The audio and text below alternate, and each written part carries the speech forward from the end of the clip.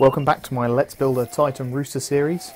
This is the final part, which is the maiden flight. Sorry this video is taking so long. I've had battery issues, and as you can see from the footage of my first day I did a maiden flight, it was pretty terrible and the footage was awful. So what I decided to do was wait a week so I could get some new batteries sent over, and also wait for the weather to be slightly nicer. Also I've refitted the bolts because Armattan sent me some of the new versions of their bolts. So now we'll go to the nice day. This flight is purely about making sure everything works. This has not been tuned in any way, so it's literally as it comes straight out of the box. So I wanted to make sure everything's working. So I've made no change to the rates or PIDs. So all I'm going to be doing is, for this moment, just trying to make sure it behaves as I expect it to, make sure it's not doing anything odd, make sure that when I flip it, it's not cutting out, I'm not losing signal, I'm not having problems with the radio reception. So I'm just trying not to push it too hard, but just make sure it does what it needs to do. I'm having some issues with the roll rate, that in that point it wasn't rolling as I'd expect it to, wasn't rolling quite as far. So I'm just trying to tune those things out, but this isn't set up for tuning today. This is just making sure that everything actually works. Give it a little bit of boot, see if it goes up, and make sure it rolls and spins and can power loop nicely. I mean, the pitch is really good. I'm really happy with the way the pitch is flipping over, so that's quite good. Really happy with that. It's cold in the United Kingdom at the moment. The batteries are not working as I would expect them to. They are not at their best because it's just cold out there at the moment. It might be sunny, but it's a little bit colder, so giving it lots of power doesn't really get it what you want it to do. It doesn't really respond as you're expecting it to. So I'm waiting for the weather to get a bit better before I really give it some beans, but I just wanted to see how it responds and make sure that there's no weird beeps or buzzes or anything like that. So this flight, I'm just going to give it some beans off the start, make sure it behaves. So I give it some throttle, make sure it does all the things I'm expecting it to. It's really strange because my Chameleon probably ran about a 30-degree angle on the camera. So the front camera is angled to make sure that you get, so when you're travelling at speed, that you can see in a straight line. So my Chameleon was 30 degrees. The Rooster runs at 35 degrees, and I definitely noticed it. I wouldn't think I would, but it makes quite a difference in terms of, especially your low speed stuff. So trying to land it was actually quite difficult. So here I'm just trying to fly, make sure everything's working, that it's responding. The PIDs are not right. It needs a bit more tuning. It's vibrating. It had a good roll rate there, but I think it's the expo's wrong, and this needs adjusting. I just really want to make sure it all works. So now flipping over here, this is trying to do a sort of split S turn between the trees. It wasn't as I wanted it to be.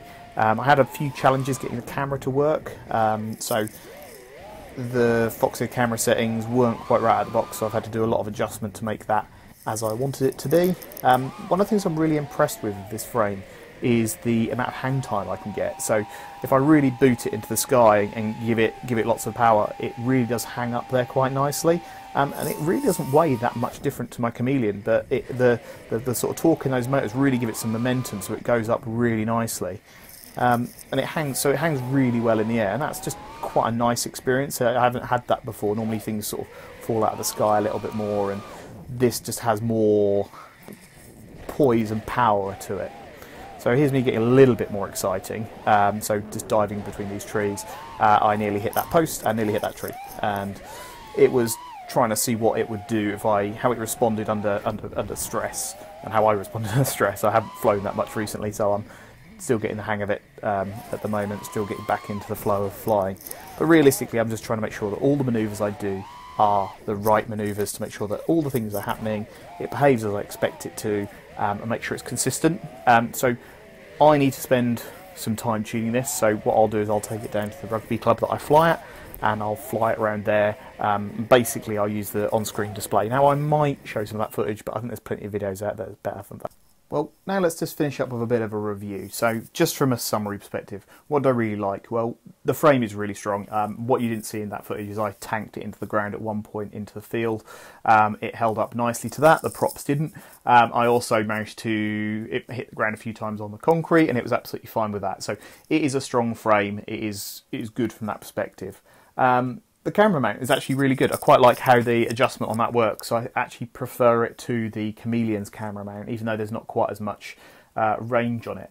Really like the flight controller. The new version of the Matek flight controller is really good. I didn't have any problems there.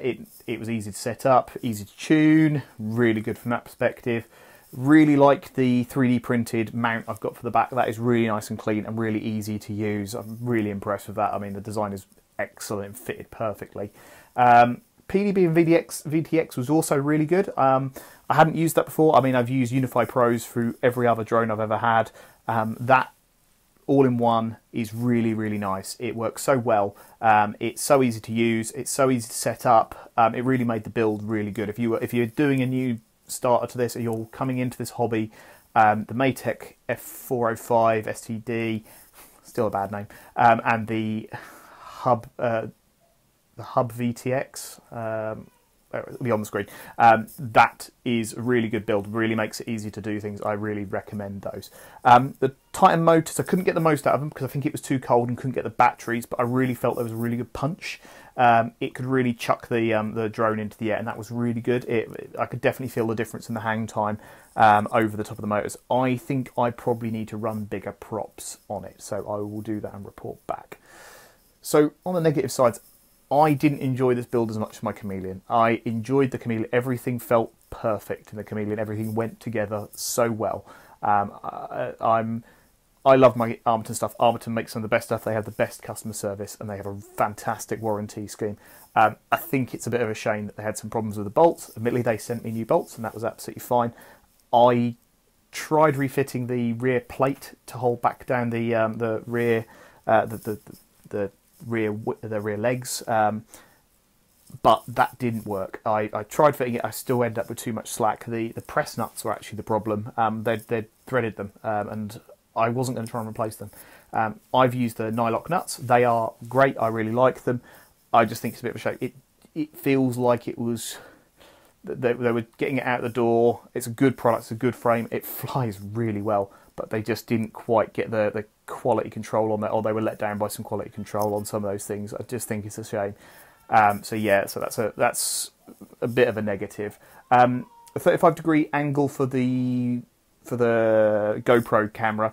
I mean, I know you can put some foam underneath it. For me, it feels a bit high, but I am not as good a pilot as other people who probably could find that fine.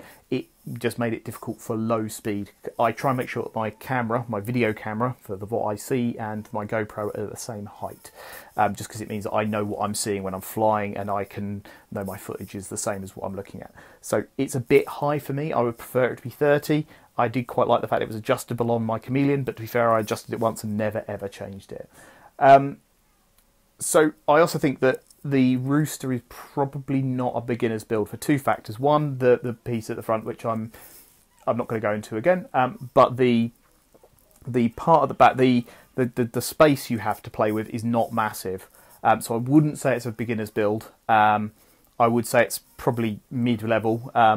It's not advanced because there's far more complicated things out there. But I wouldn't say, if it was someone saying they're going to do this the first time, I wouldn't suggest this frame for the first time builder. I probably would do the Chameleon because it is actually a very nice frame. There is less gap, but it's easier to put together from that perspective. The other thing I didn't think was as good in this build is I switched over to the FOXEER Arrow. Now, I did really like the fact it's got a separate little cable for the OSD. I thought that was really, really nice and made it easier to set up and change. In fact, I changed it today on the field, which was really nice and easy. I don't think the settings were as good. I don't think I got as good a picture as I did with my Rotor Run Cam Swift. That Rotor Run Cam Swift was really good, although I know loads of people had loads of problems with consistency on those, but that was really quite good. So that's it for this series. I hope you've enjoyed it. I've learned an awful lot by doing it, and really thank for those people who have subscribed, those people who have viewed it. It's really nice to have people supporting this. So I've got a list of content that I'm going to be producing after this. So hopefully you keep subscribing and you will keep watching my content, and I'll update you on my progress of my Rooster. So thanks very much, and I'll see you around.